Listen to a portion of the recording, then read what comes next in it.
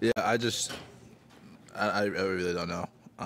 Just playing, just going out there, just playing, and kind of seeing how the defense is playing, being aggressive, trying to make the right play, and the right play was a shoot at some of the times. But I just got to continue to have that mindset of just being in attack mode, whether it's making plays for others or myself. So just another stepping stone for me, and I can still be better. I can still be more efficient. I can not turn the ball over, so Julius doesn't have to exert enough energy to go chase down blocks. So I just have to be better in some aspects of the game. I know your hip is healing there, but you left the game and had to do an equipment adjustment, or was this something you had to do to get your hip protection back to where you needed it? Yeah. Okay. Jeff, how much do you think the 3 games you didn't play that helped you, just maybe in terms of having a little breathing?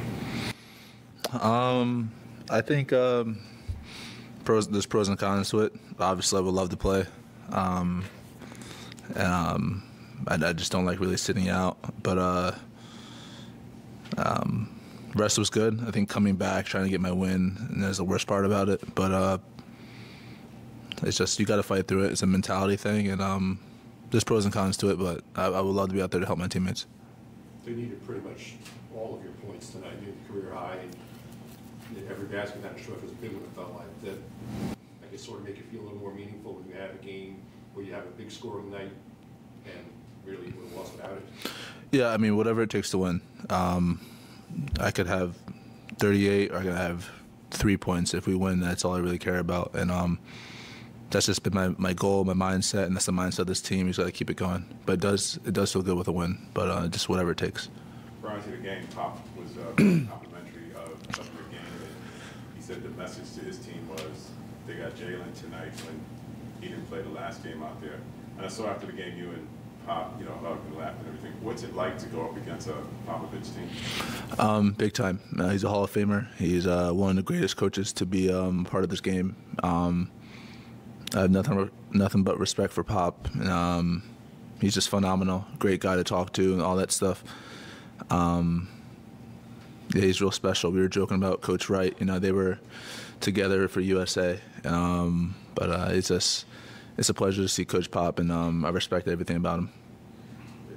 What did you see in the last 420 defensive that maybe was different about, from probably the second through most of the fours you guys, they were kind of getting a lot of what they wanted, but those last 4 minutes was a little different. Yeah, we had to turn up a notch. We had to grind it out and just find a way to win. I think most importantly, we kind of just talked to ourselves and kind of got ourselves in the mindset we need to finish this game no matter what and no matter how or whatever. We just got to do it. And we fought. Obviously, things weren't perfect. The possession I had where I lost the ball and gave it to Julius, give him a time bomb, is just obviously wasn't the best possession. But we just got to find a way to win. The NBA is a fraternity. Did you say something to Jeremy after his 5-second lapse out there, just a veteran giving a young kid some advice in the game? All I said was I respect your game and I love the way you hoop and love the way you play. That's what I said to him. Nothing but respect for him and that team over there. And, they play the right way and they're obviously well coached and all that stuff. So nothing but respect. You're not going to pat yourself on the last 2 shots that you made in the fourth. You sealed the game pretty much. I know you guys made big stops, but you're coming there and it's similar spots where you're hitting. Is there anything that you saw throughout the game that let you know this is going to be there for me? Not really. I think every possession is different and everything's different. You got to read every situation when you're on the court, and I just knew where I could get to, and I knew what I was comfortable with, and just trusted my mechanics and knocked those down. All right. Thanks, guys.